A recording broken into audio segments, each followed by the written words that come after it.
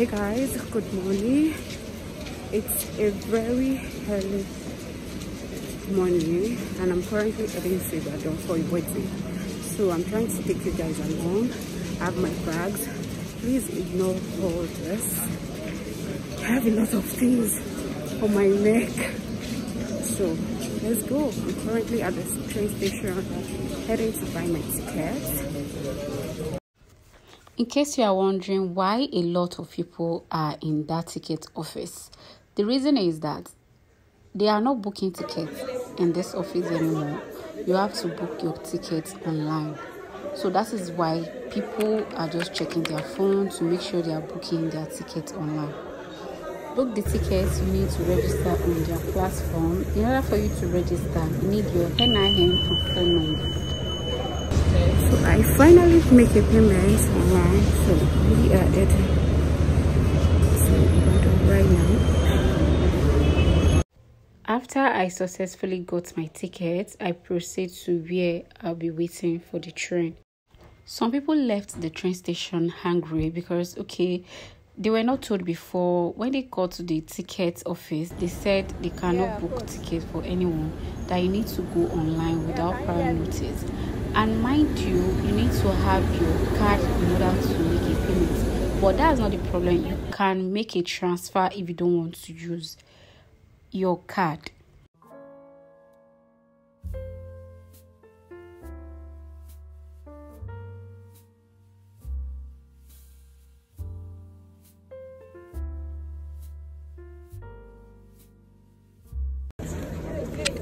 After the arrival of the train, people got to look for their coach in order to sit. My coach is 8 and my seat number is 39. Now tell me why I got to the seat and someone is already sitting on my seat. So that is the reason why you're going to see the next clip of our conversation before the person stand up. And the reason for all this, I'll let you guys know. I booked for everybody. And it was a screenshot they sent to me for the code. They said they would exactly like this. Is your number showing? The number is there. You book by yourself. You don't have it shows something like this. Yes, sorry. The number is out. Maybe we should see somewhere. Where? I don't know. You asked me to see somewhere else as well. Who are you? Are you not the one that said it? You are sitting on my seat. Let them come. You are not starting up. How? Oh God. What did you say? Let them come and tell me to stand up. What did you mean? I said I should report to the office. No, I will do that. I think that's the best thing. That so they will just arrange us and go. Because if you don't want to get the explanation, Explanation of what? nah, I'm not understanding. Let them go.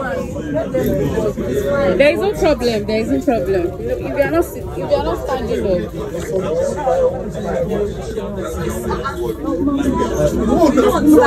I'm trying to explain. I have a number. You don't have a point, just keep quiet. So what's the point? That's a valid number. You don't tell me You don't to have a fucking point. keep quiet. Nobody says you don't have any Don't points. tell me to fucking keep quiet. You don't have a point. Do you know me?